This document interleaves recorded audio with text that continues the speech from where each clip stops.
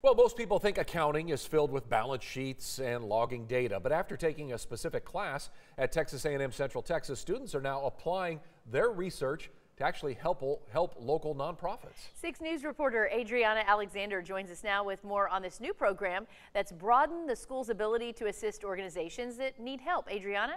Chris Lindsay, this all began when A&M Central Texas professor Dr. Ankita Singhvi was approved for a service learning designation for her data analytics course this past spring. Students then had the chance to learn how to apply today's innovative technology to help businesses and organizations sort out their data. Singhvi has encouraged her students to reach out to local nonprofits to help them organize their data, and at least 15 organizations have all reported drastic growth thanks to the A&M students.